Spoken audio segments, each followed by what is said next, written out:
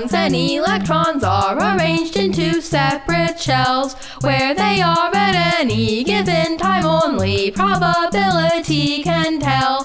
3D functions of standing waves, they show where electrons will tend to be. That they actually are in that place, the chance is 90% likely. Electrons like to be in pairs, which is owing to their opposing spins, forming subshells as P, D, and F describe the orbitals they're found in. S is spherical, electrons share the space, while P has a lobe for each. D has 4 lobes and F has 6 lobes, to which both the electrons outreach.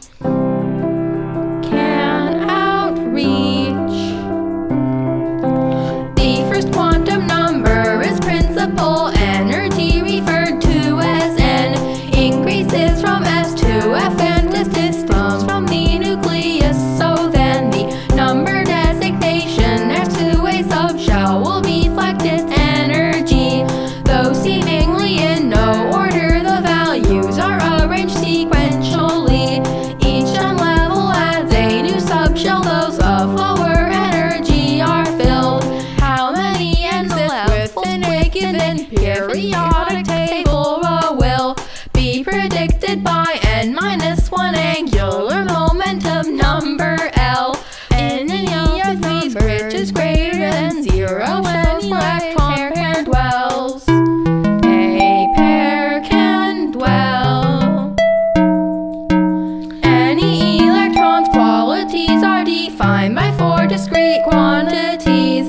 NL, ML, and MS make all of those properties easy to see. Spatial orientation, subshell and spin, and principal energy.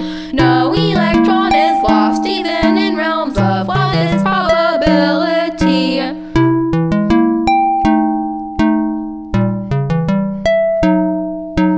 Atoms have electrons and electrons are arranged into separate shells, where they are at any given time only probability can tell. Probability, probability, probability.